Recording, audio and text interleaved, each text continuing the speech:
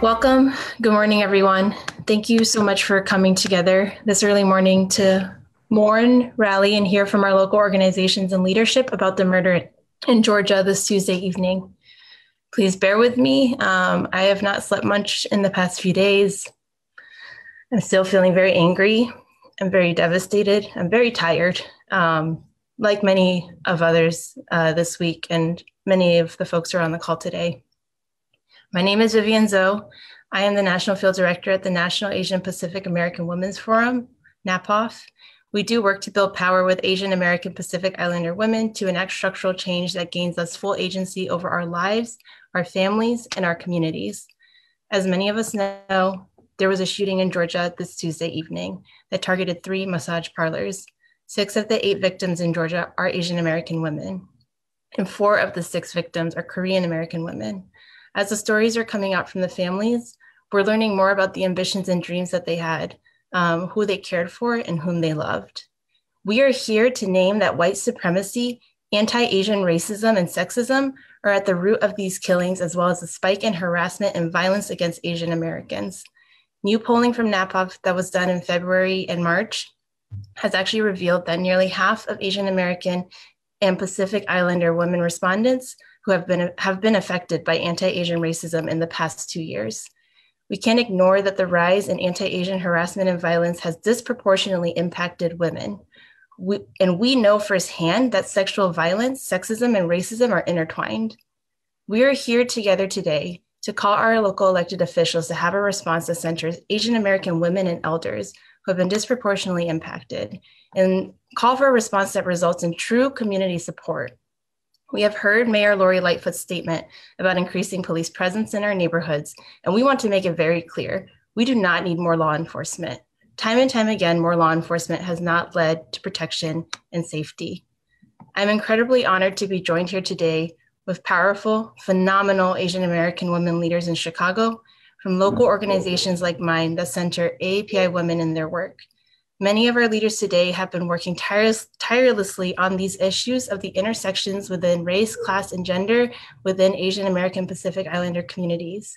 Today we have here Ji-Hae Kim, Executive Director at Kanwin, In-Hae Choi, Executive Director at HANA Center, Neha Gill, Executive Director at Apna Ghar. However, she has lost her voice, so in her place, Radhika Sharma is here, Manager of Education and Outreach at Apna Ghar. Julia Ting, NAPAWF Chicago chapter leader and member, and Nadia Mohajir, Executive Director at Heart Women and Girls, and Sanyan Choi Moro, our Executive Director at NAPAWF. You will hear from us on how the murder on Tuesday night has impacted us as Asian American women doing this work, the connections that need to be made in this moment, and what are the solutions that we are asking for as Asian American women. So first, I will hand it off to Ji-Hae Kim, the Executive Director at Kanwin. Thank you. My name is Ji-Hae Kim, pronouns she, her, hers, and I'm the Executive Director of Kanwin. For over 30 years, Kanwin has been working to eradicate gender-based violence in the Asian American and immigrant communities. The senseless killing of 8 individuals, 6 of whom were Asian women, broke our hearts. Many of us at Kanwin are reminded of our survivors we serve, as well as friends and family members.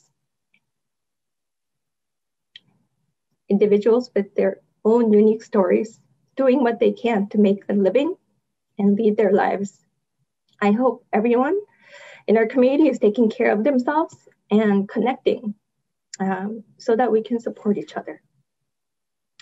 This incident of racism and sexism playing out, it was an incident of racism and sexism playing out at their deadliest form, but it was not an aberration. It resonates so much in us because we've seen and experienced the direct impact of racism and sexism in our lives and those of our survivors. As Asian women, we're subject to hypersexualization and must deal with street harassment with racial slurs so often, it doesn't even surprise us when it happens. Our survivors, often stereotyped as meek and submissive, their voices get ignored and not listened to by the law enforcement or by governmental or even service organizations. Lack of language access and other systemic barriers can force Asian women into low-wage jobs that further expose them to harassment and assault. And we must acknowledge that even within our community, Sexism, domestic violence, and sexual assault are rampant. Not acknowledging the intersection of racism and sexism will only lead to further violence against Asian women and women of color. The law enforcement involved in this case is still saying that killings are not racially motivated, that the suspect was just having a bad day, and he wanted to get rid of temptation to treat his sex addiction. All these rhetoric minimizes the devastating gravity of the situation, the loss of 8 innocent lives. Victims were clearly objectified and dehumanized, the very indication of racism and sexism. But again, we're not surprised. Our survivors face minimization and victim blaming all the time, from so many places, including the law enforcement and even some in my community. Our survivors are told that assault you experienced, that's not a big deal. All families are like that. Or they hear, what did you do to provoke him? Or why were you there in the first place? By minimizing, we turn our attention away from the violence, allowing it to happen again and again. Women and girls become the forgotten victims. It is no surprise that 1 in 4 women in this country are experiencing domestic violence. 1 in 6 American women has been a victim of attempted or completed rape, and 1 in 9 girls experience sexual abuse. Within the API immigrant community, the rate of gender-based violence is even higher because of the increased vulnerability due to their race, immigration status, and other cultural and linguistic barriers. So we urge our leaders and community members to face these facts head on and acknowledge the reality of what's going on. Failing to acknowledge racialized misogyny will only work to further jeopardize the safety and well-being of women and girls and increase incidents of hate crimes against immigrants and people of color. Merely jumping into actions like increasing policing is failing to listen to our survivors' needs and failing to foster community-based solutions. Thank you. Thank you so much, Ji-hye. Next, who's going to be speaking is In-hye Choi from HANA Center, the Executive Director at HANA Center. Good morning. My name is In-hye Choi, and I'm with the HANA Center. Thank you so much, Ji-hye. That was really important for us to really remember every word, every lesson that you have shared.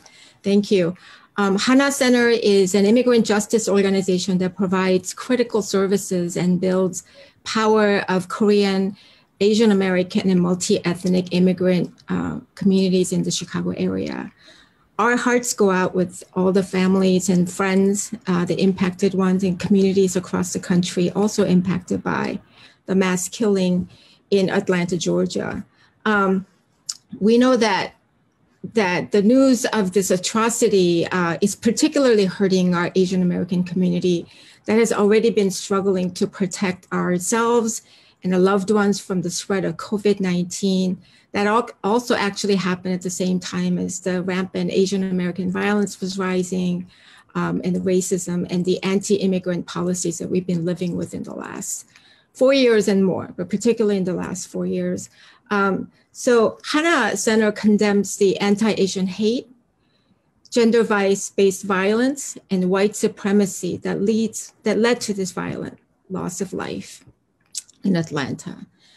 As Asian Americans and Asian American women, this targeted violence that resulted in killing of 6 Asian American women was especially hard because it accentuates the culture of sexualizing Asians. There's a long history of festicizing Asian American women or Asian women as disposable that have led white men to exploit, traffic, rape, and murder Asian women without accountability here in the US, but also in Asian countries where sex industry around the US military bases proliferated all over. For Asian American women, we're also aware that imperialism, militarism, and corporate greed dehumanize, displace, and target all of us. So there needs to be an accountability with a clear understanding that this is racism, gender-based violence, and misogyny that are underlying causes of the violence committed. We also know that this mass shooting is also a part of a larger story of marginalized communities terrorized by anti-Black racism and xenophobia, including ongoing police murder of Black, Latinx, and LGBTQ plus people, and deportation of immigrants. There are 11 million undocumented immigrants, including 1.7 million Asian Americans who are forced to live in the shadows. Thousands of inter-country adoptees, over half of which are Asian heritage, are also deported and becoming undocumented because of being adopted, even though they're being adopted by the US citizens. So this is a state violence as well, but in the form of deportation and refusal to recognize one's belonging to a country. So Congress must also legislate a pathway to citizenship for the 11 million undocumented immigrants and detention and deportation. So in order to heal, rebuild, we must have our local, state, and federal governments to invest in sustained programming for physical and mental health, legal employment, and immigration services to immigrants, women, and communities of color. Thank you. Thank you so much, Inhe. Those are really important points. I want to also pass it to Radhika Sharma, who is at Apna Ghar. Thank you, and thank you to my sisters who've spoken before me. Apna Ghar stands in solidarity with all of our partners here this morning. We are heartbroken by the killings of Asian American women and others in Atlanta on Tuesday evening. We mourn with the families, friends, and communities of the victims, and we stand in solidarity with our communities against racism, casteism, anti-immigrant bias, devaluation of women, girls, and gender minorities, and gender-based violence. At Apna Ghar, we deeply understand the impact of violence. Devaluing, dehumanizing, and misrepresenting Asian American, Pacific Islander, Muslim, Black, Indigenous, Latinx, trans, Dalit, and other marginalized people create an environment where violence and discrimination are normalized. We call for gun reform, an end to racism, misogyny, unchecked male privilege, hatred, intolerance, so that our society can be free of violence, trauma, and oppression. Instead, let us come together to create a safer, more just world in which future generations can thrive. Thank you. Thank you so much, Radhika. It's really important for us to come together right now. I'm going to now pass it to Julia Ting, our Chicago chapter member and leader. My name is Julia Ting. Pronouns are she, hers. I'm a Chicago chapter leader with NAPAWF, the National Asian Pacific American Women's Forum. I am first generation Chinese American. When I found out about the Atlanta shooting, I was sitting in my bed on my phone when a news notification popped up. I scrolled through it, reading that 6 of the 8 people killed were Asian women, even as the article insisted that it was unclear if the attack was racially motivated. I searched for more articles, wanting to know if any news outlet would name the shooting for the racist, misogynistic, classist violence it was. As I kept looking and found none, I felt pressure building in my chest. I tried to take deep breaths to calm myself down, but the pressure just kept building and building. It took me a bit to realize that my hands were shaking and that I was crying. The best way I know to describe those feelings is by saying that my heart hurt. It hurt then, and it hurts now. My heart hurt for these women who were just trying to make a living when they were killed at their workplace. My heart hurts for Asian women across the country, and especially for those working in the service industries. My heart hurts for my elders who cannot go grocery shopping without putting themselves at risk of violence. I'm scared for them all, and I'm scared for myself. The ideas that fueled the Atlanta shooting are not new. I think of all of the times I've been catcalled with a racial slur, all of the times I've been reduced down to stereotypes of docility and submissiveness, and all of the times that I've been seen not as a person, but as an exotic sexual object. After hearing about the attack, I had the thought that I did not want to exist inside my body. I wish that I could trade my face out for another, or one that makes me less of a target for the sexualization that too often results in violence. But I am not what is wrong, and it is not Asian women who are wrong. It is not us who need to change. In response to the attack, Mayor Lightfoot has called for increased police presence in Chicago areas with large AAPI populations. This prospect is honestly terrifying. When I see a police officer on the street, my body's first reaction is to tense up. I often hold my breath as I walk past them, relaxing only when there's enough distance between us. The spokesperson of the Cherokee County Sheriff's Office in Georgia proudly took a picture of his anti-Asian shirt almost a year ago, but still maintains the power that comes with his position and used it to talk about the shooter having a bad day. I cannot trust that the police serve people of color, immigrants, nor women, and ask Mayor Lightfoot to truly listen to the Asian community in Chicago and hear us when we say that more policing does not make us safer. I call on our legislators to do more than just condemn Tuesday's massacre.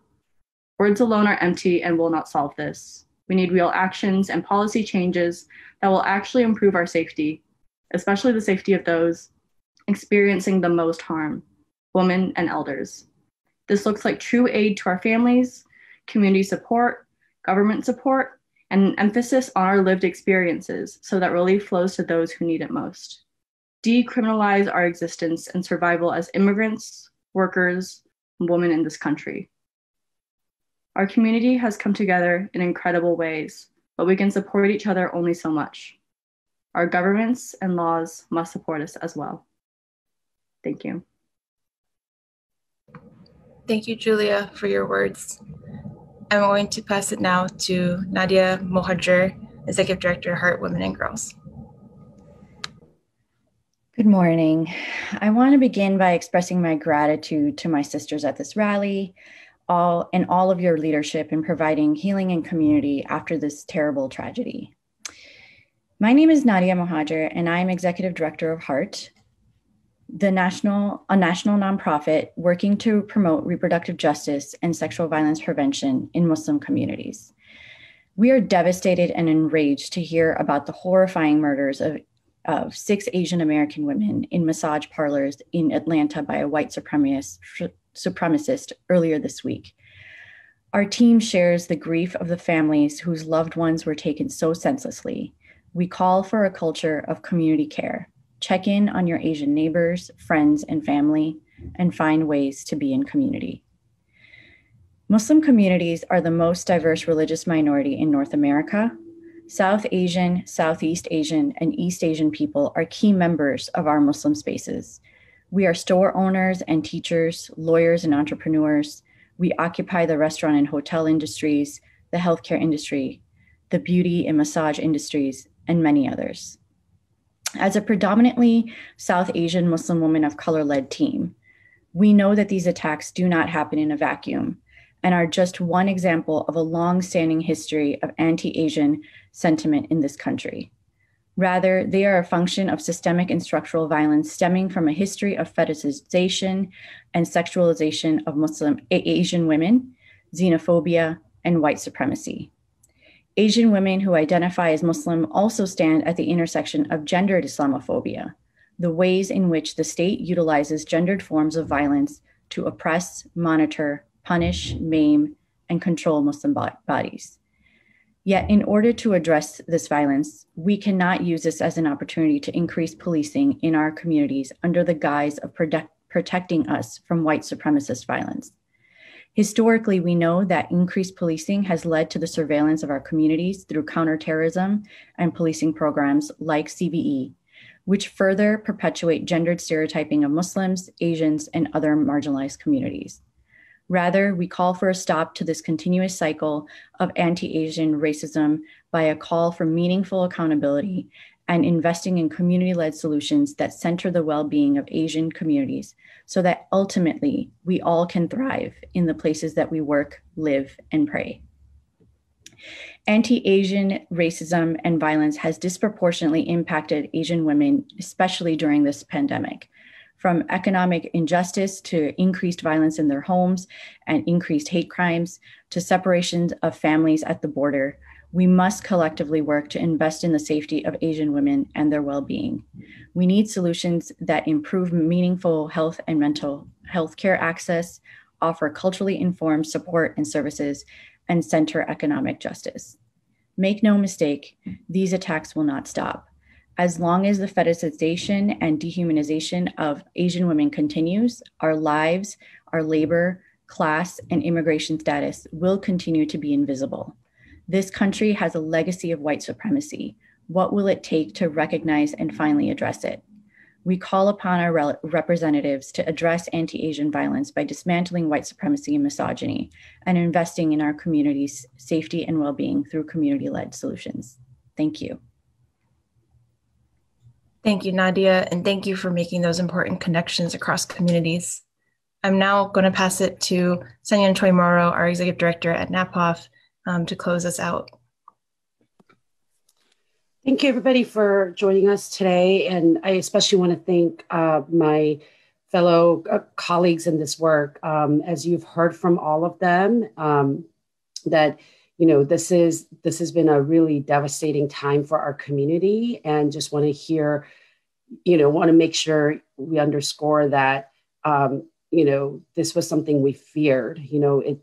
It should have never happened, but we are not surprised that it happened. And so, I'm thankful for their leadership and the work that they do in this space. And, I just want to wrap up our statement by saying that, this is not just something that's happened in Atlanta that, is happening now. It's been, throughout history in the United States, and the way we have treated Asian American and Asian women is the reason why the tragic shootings have happened, and why so many of us feel this so deeply and so personally.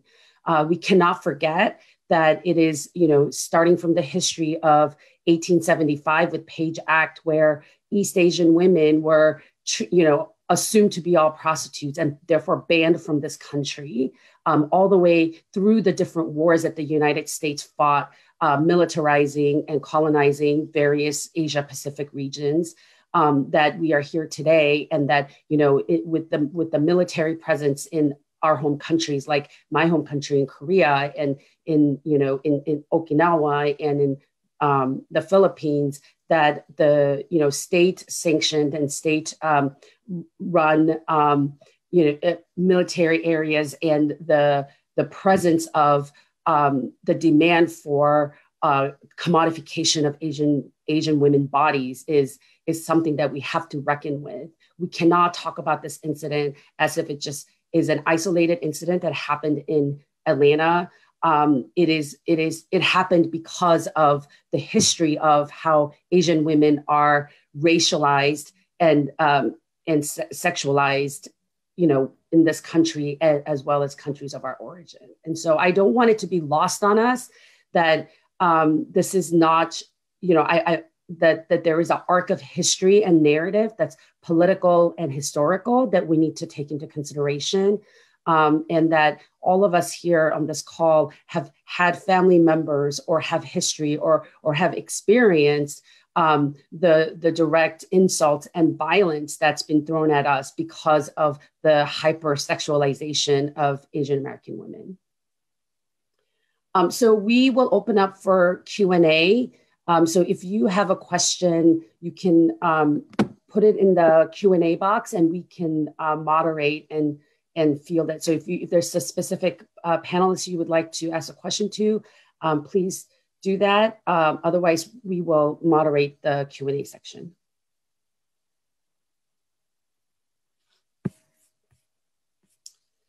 And while we wait for questions, is there anything else the panelists would like to add? Yes, Sungyeon, we also want to call attention to the fact that across the country, thousands of advocates for immigrant and refugee survivors of gender-based violence attest to the diminished and lesser response when the authorities do respond to intimate partner violence, especially when the survivors do not speak English or do not speak a language spoken by the responding authorities. Survivors of gender-based violence who do not speak English are less likely to have a police report completed, to have the responding police provide the badge number, provide the report number, and to provide options to the survivors.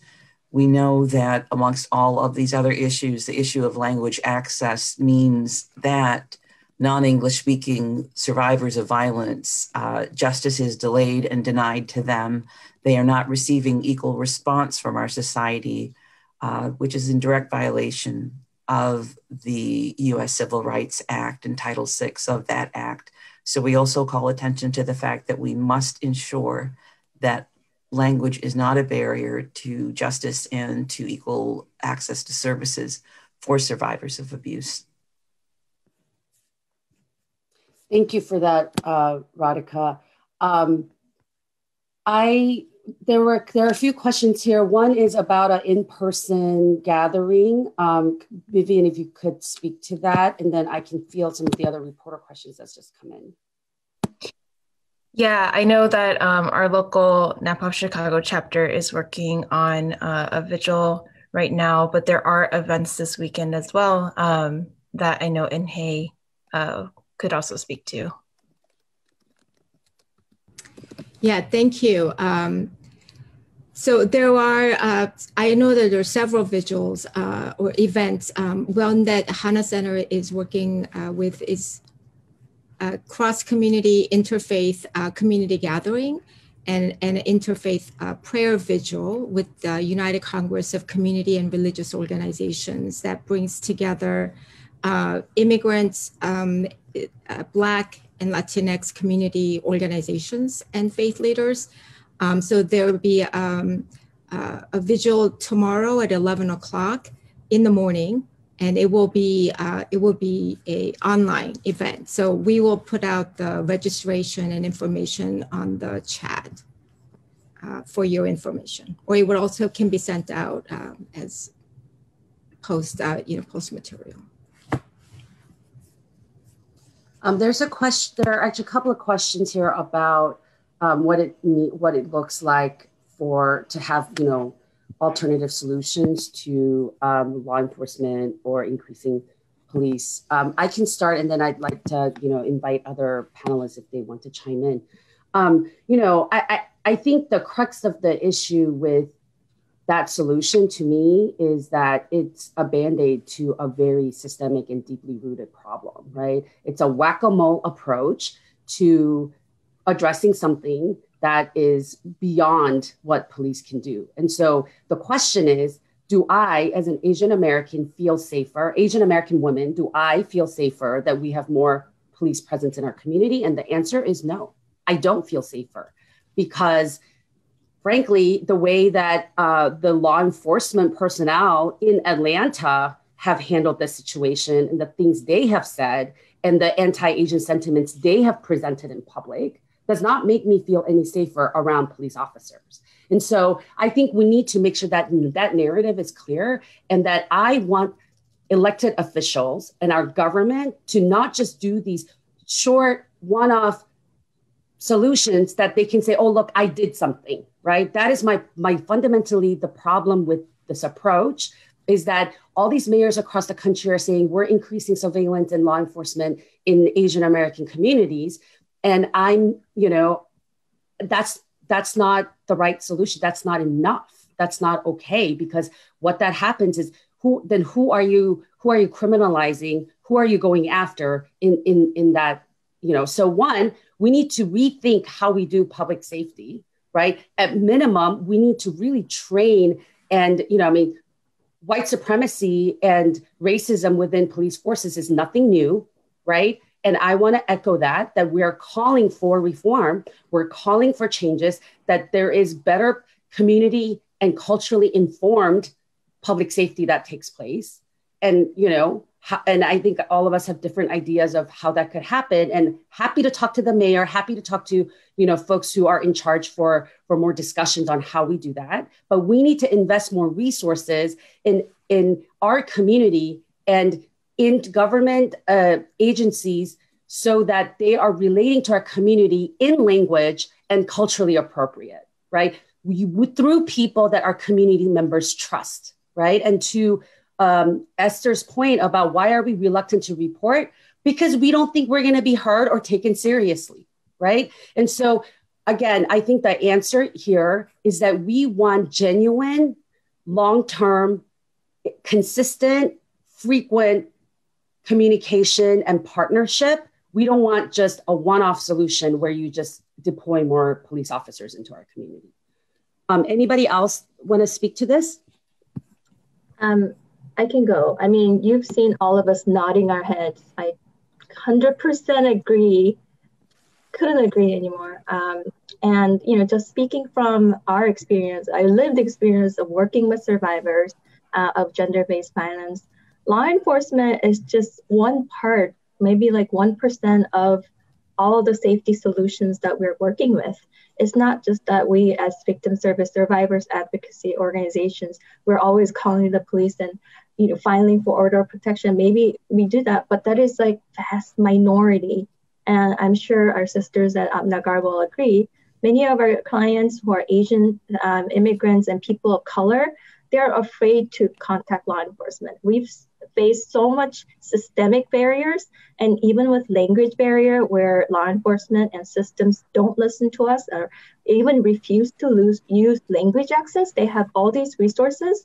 That is not the solution. And with immigration as well, it might trigger all these different consequences for our families if you were to exercise that law enforcement option. So we have to think broadly and holistically. And many of our clients and survivors, they need stuff like counseling, case management, holistic way of looking at their issues. And yeah, it needs to be broader and holistic, not just one-off solution. Absolutely. Thank you, Jihye. Very practically, until the 24th, next Wednesday, the Chicago Police Department is receiving public comment on their revisions to the search warrant policy. And so we encourage the public to look at their proposed changes and any other changes, policy changes by any law enforcement body to ensure that they are true, meaningful change and not defensive policies that are there to, and practices that are there more to defend police and other law enforcement when they're held accountable for their violations of language access and other civil rights of the people whom they're responding to in situations of violence and other crimes. Also, people who have looked at this issue have found that there is a greater engagement of immigrant survivors of crime when they are engaged and helped to be part of the community and recognize any public services as being services which respect and engage them. Otherwise, if they are not reached out to, are not at the table when any kind of public services, protocols, and access are being planned, they are less likely, we are less likely to reach out and to believe in the legitimacy and to trust public institutions unless we know that they are truly respecting us and wanting to hear from us.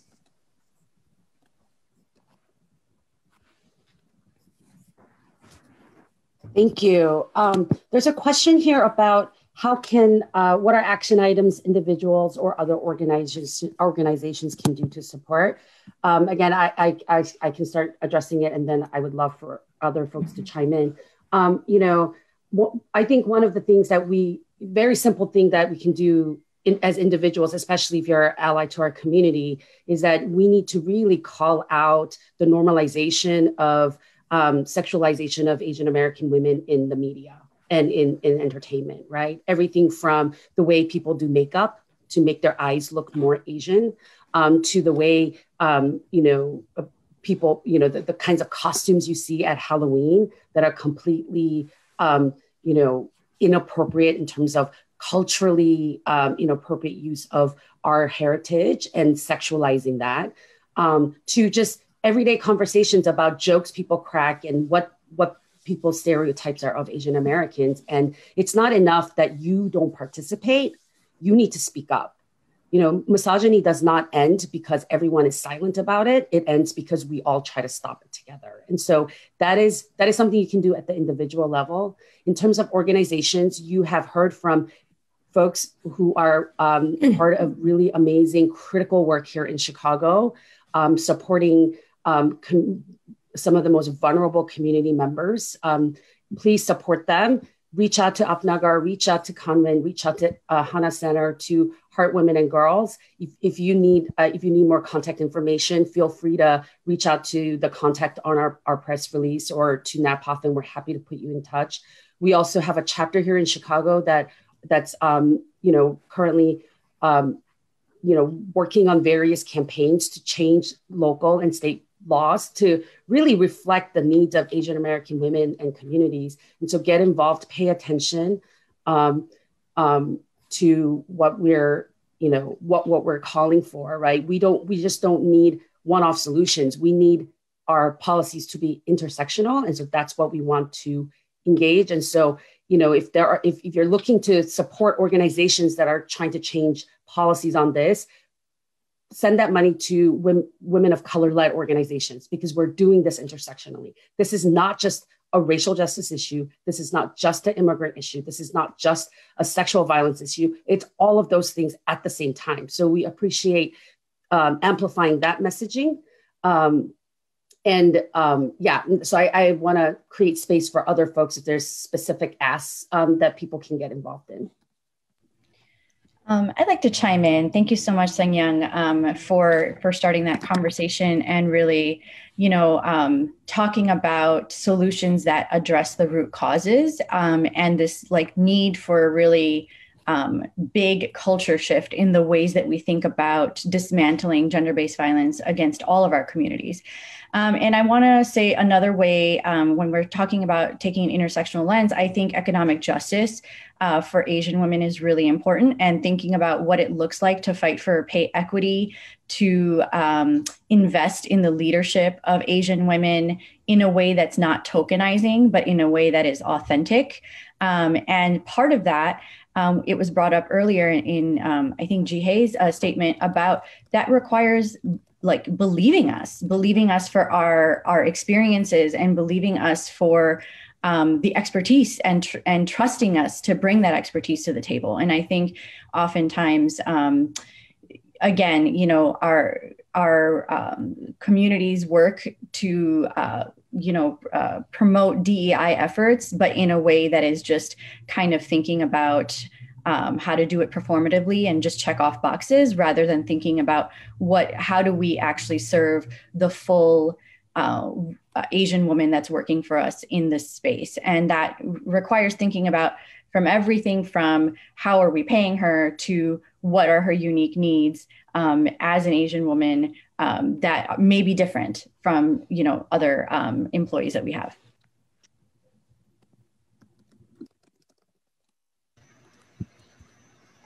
I just want to also add that to everything that's already been said, and so critical, that something as just, it could feel simple, but to really make sure that we name what's going on, that we understand what is all happening around us.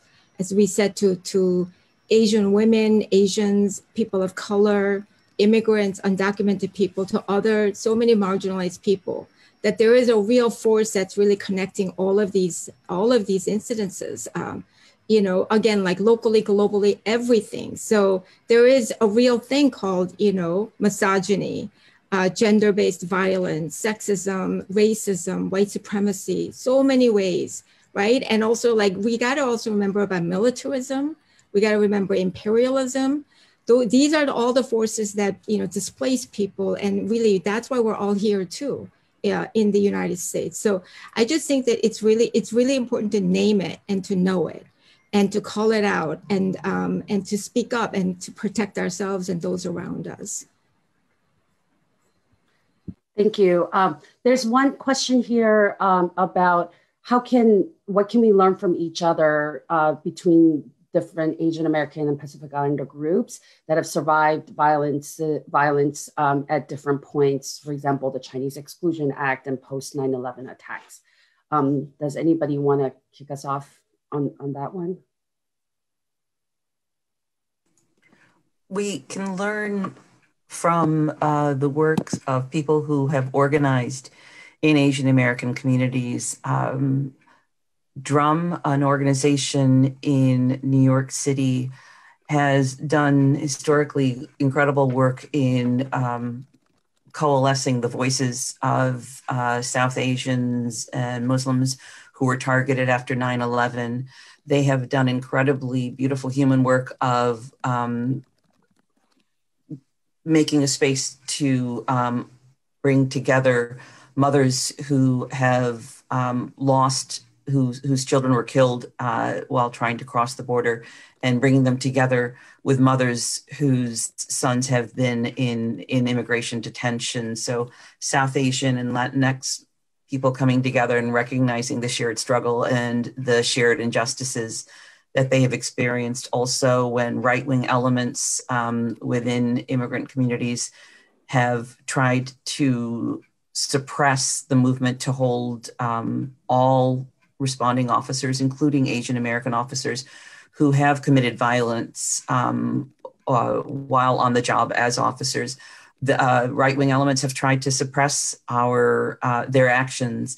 And so groups like Drum said, okay, if you need to close your offices because your family's addresses have been publicized by these right-wing groups, then come and use our offices. There are practical ways that we can step up and support all of us who are trying to ensure that not only that we are treated equally, but that we equally hold one another accountable when any members of our community participate in state-sanctioned violence. Anybody else want to chime in? I can also chime in. I think definitely increased dialogue between API groups to learn about each other's experience is incredibly important. What we know, you might not know, and what you know, I might not know, or our advocates might not know. And especially when it comes to gender issues, we face hesitancy in many API communities to accept that gender-based violence is going on. No matter how prevalent it is, there is hesitancy, there is refusal to believe that violence against women and children exists in our own communities. So we have to open that up, and we have to acknowledge it, and we have to name it, and we have to deal with it. And if we can also have dialogue with other communities of color. I mean, when you look at Black and Brown communities, Muslim communities, Indigenous communities, women bear the brunt of discrimination, harassment, and hatred, and their experiences get erased all the time by the media and the community, and we have to acknowledge that. Yeah, thank you, Gia, for that. In fact, I joined a little late on this conference call because I was hosted. I was on the Rainbow Pushes radio show, and being on a panel with Black women was really powerful. And I actually started crying because he kept saying, "We see you, and we know what you're going through." And this is even beyond just the API community coming together. And we were being fictitious about how all women of color have this magical sexual power, right? That like the way we are portrayed in media, the way we're portrayed,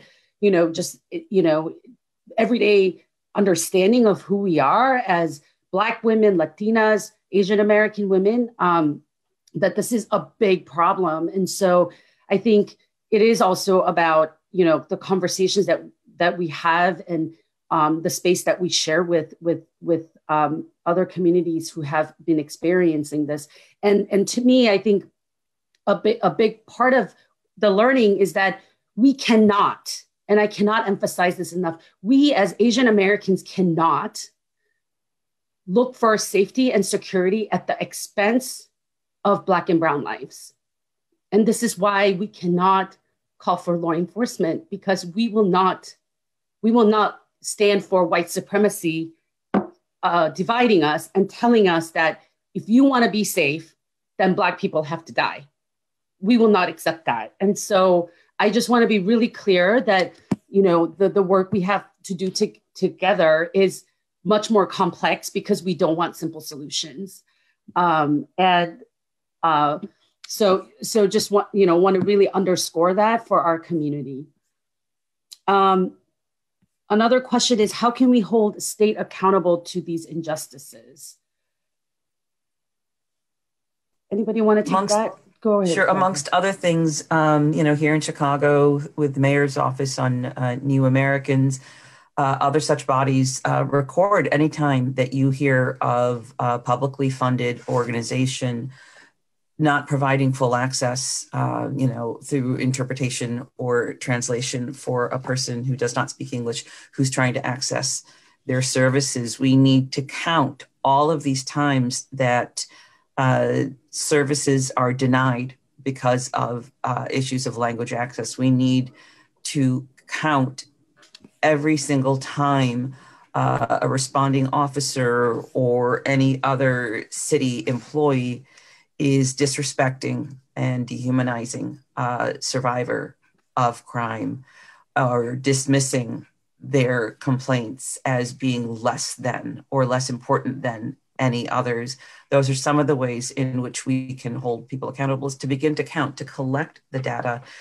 Please know that there are coalitions such as the Illinois Language Justice Coalition, convened by Asian Americans Advancing Justice Chicago. And those coalitions such as that are working together to try and make sure that any publicly funded institution, which is bound by law to provide reasonable access, language access, to hold them accountable when they aren't.